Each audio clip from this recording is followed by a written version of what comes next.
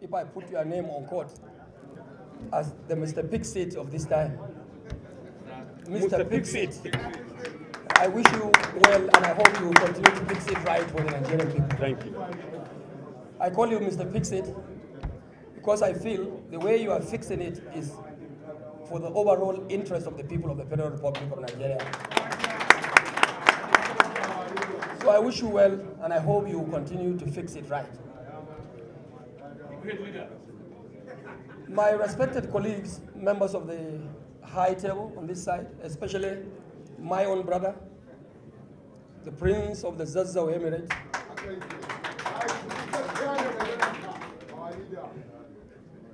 Right Honourable Tajudeen Abbas. I want to believe this season, of course, I think is a serious season, a very golden opportunity for the extended family of Sarki Zazzau Sidi, late Sarki Zazzau Sidi.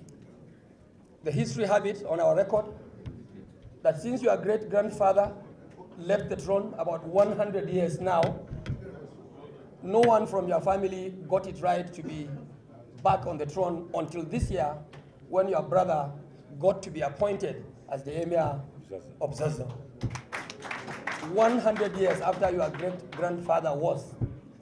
100 years now, one of you from that very great family became the Emir of Zazzau.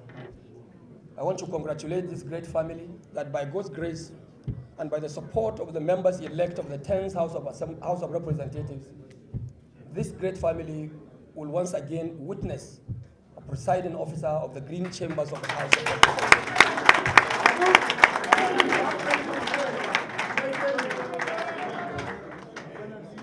Ian Zazzau, I drop my car for you because I also double as the Sardauna of Rano. I'm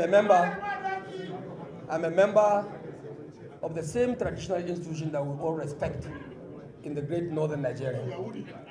Mr. Speaker, I have to apologize that I have forgotten to recognize you as a prince, a kingmaker, a council member of the ancient Yahudi kingdom as Sadoki Yahudi, Sadoki of Yahudi. Distinguished ladies and gentlemen, for want of time, let me not derail into other talks.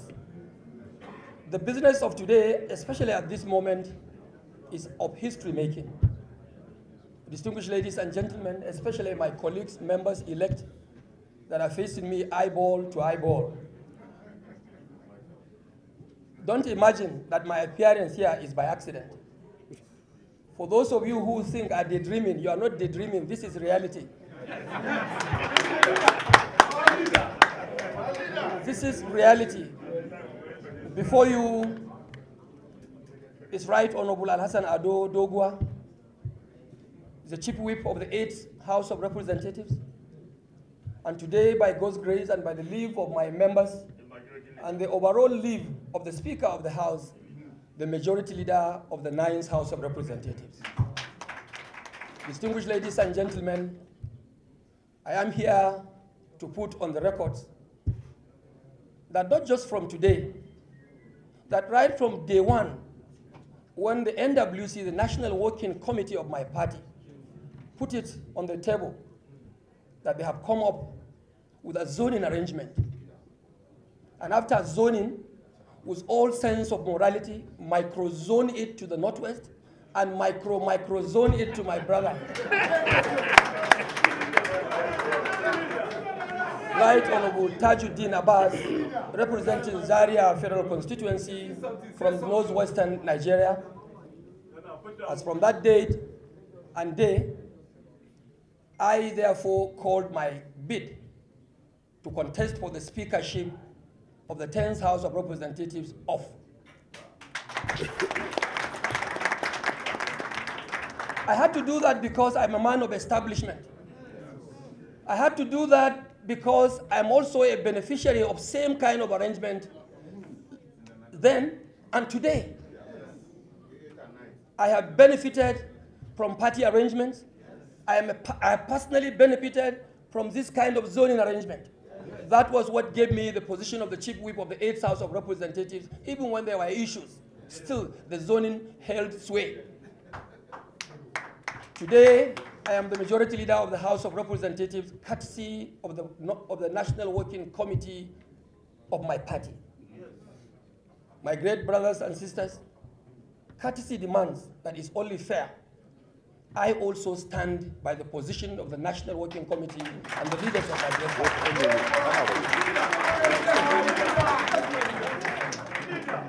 It's not like the table is turning against me. No. The fact is that time has come for me to also pay back. And I think paying back in these circumstances means a great responsibility that I must have to honor and oblige. I rise before you today, this good evening, Mr. Speaker, my boss, Right Honourable Gbajabiamila, and around me, flanking around me, is Right Honourable Abdul Rahim Olawupi, and my other friend here, Honourable Makie Leman. We are here individually and collectively stepping into the shoes of this great campaign.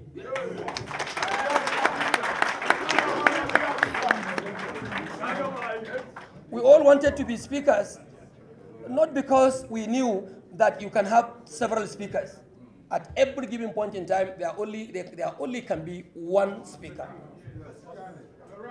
And in the light of this disposition, I want to say on behalf of my great men here around me that we have individually and collectively decided to come and surrender our bid to become speaker this time around to the great party, the APC, and we also differ on record to our great gentleman that was picked by the party to run for the speakership officially on behalf of our great party, Right Honourable Tajudeen Abbas. We are also of the opinion that the selection process of Right Honourable Tajudeen Abbas was not in any way biased. We are also quite aware that the person of Tajudeen Abbas, and of course his running mate, the deputy speakership candidate, they are qualified to hold their respective offices. Tajudeen Abbas, I think, is not only a PhD holder, but he's someone that we can respect because of his quintessential character and also his intelligence and the level of maturity he has always displayed on the floor of the House of Representatives. Of course, he has not had the opportunity to serve as a principal officer, but the likes of Tajudeen on the floor of the 8th, of the 6th, 8th, 9th Assembly were also leaders in their own right. They have always contributed to the success of the different dispensations they have served in as members or chairmen of respective committees. And like my speaker can rightly say here, they have always served as pillars to the body of principal officers of the 8th and the 9th House of Representatives. The choice of Tajudeen Abbas for me is an excellent one. He can do the job rightly. He is competent, and he has the right temperament to lead the 10th House of Representatives and even beyond. Distinguished ladies and gentlemen, like I've earlier said, I therefore rise here along with my two good brothers to declare our commitment to continue the journey from here. And we are now on board. We were in our respective bids for so many other reasons. But like the people in the airport may say, that there is always what they call a connecting flight. We have finished the other journeys this far, and we are here to connect.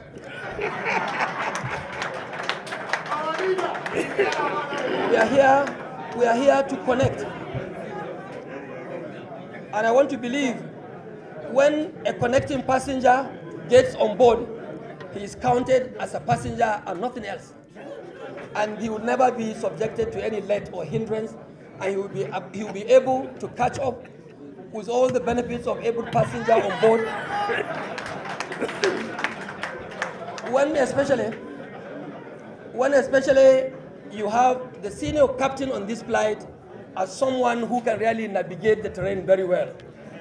This is one terrain that we have a captain in the driver's seat, in the pilot seat. And this captain is no other person than the Speaker of the 9th House of Representatives, Right Honourable Speaker Gbajabiamila. He has been able to navigate and pilot very well the 9th House of Representatives. And with him on this board, because he too is a member-elect, I will presume he will also be a member of the 10th National Assembly. So you have a very senior captain on the flight that I will expect the flight will go on smoothly without turbulence. Yes, turbulence-free. Now that we are joining this flight, Mr. Speaker, and the captain of this flight, I want to beg for your indulgence to tell co-passengers that this flight is for the collective benefit of all of you. When you have a cause to complain, you let us know. When you need any extra services, you let us know. You will be accorded. And I want to assure you, yes. I want to assure you that as long as you have your seat belts on, this flight is a non-stop flight. It will get to 2027 and beyond. Because I will expect that the Northwest should serve for speakership 2 terms. Distinguished ladies and gentlemen, I thank you so much for accepting us in good faith. And I want to assure you that the 3 of us here will join hands with you to deliver this project. It's a project for each and every one of us, and I believe no one will be discriminated against. Nobody will be discriminated. Everyone will be a beneficiary to this collective project, and by God's grace, we will get it right. Mr. Speaker of the 9th House of Representatives, and by God's grace, my brother who will be the Speaker of the 10th House of Representatives. I think on a lighter mood, my only fear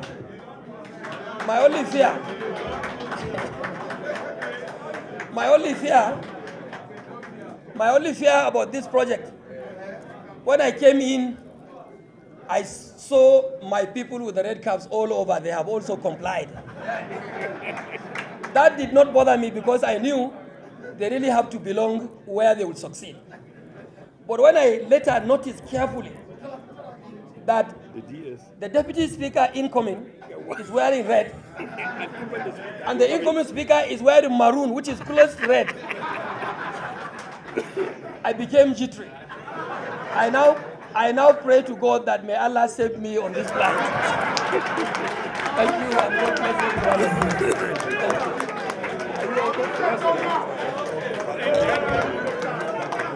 Thank you very much, the leader of the House of Representatives.